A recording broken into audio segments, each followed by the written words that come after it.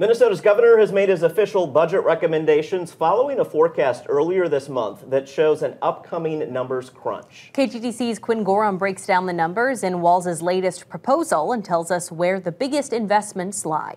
After last year's budget surplus yielded a record amount of legislation, it seemed like Minnesota's lawmakers would never slow down.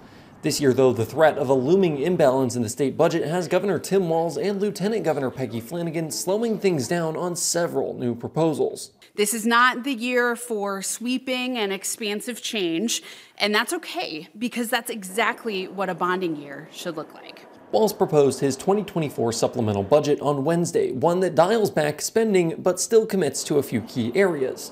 The things we're prioritizing are fall into about three buckets here: safe communities, clean drinking water, and support for children and family.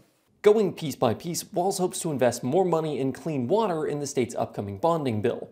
That bill is currently projected at $989 million.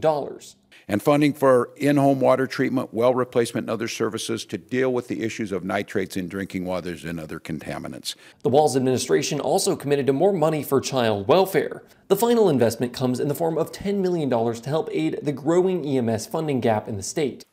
We'll be providing support for emergency medical services across the state that we've seen over the years. This is an issue that goes back, and some of the rules written around it go back to the 1980s and have been problematic since then. Walz's recommendation, just a fraction of what Iron Range lawmakers proposed last month at $120 million.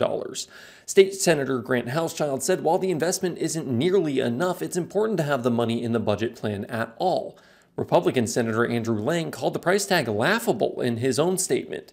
Walz knows it's not enough, but believes it can make an impact at a reasonable price tag. These are the ones that are in the most critical positions right now. We can deliver for that. And again, I would make the case is what we're putting up is a big piece of the entire supplemental budget. Reporting in St. Paul, I'm Quinn Gorham. Walz's proposal is a starting point for discussions with legislative leaders, and the final investments will likely change as the session advances.